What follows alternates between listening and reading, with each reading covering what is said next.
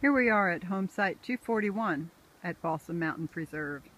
It's a beautiful easterly view looking at a very pristine mountain area.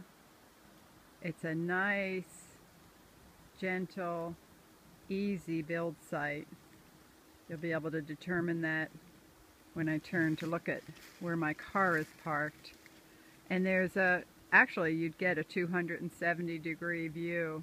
You get a westerly view and a north view towards Balsam Range, and you're looking at a nice driveway already cut in, and this has incredible privacy.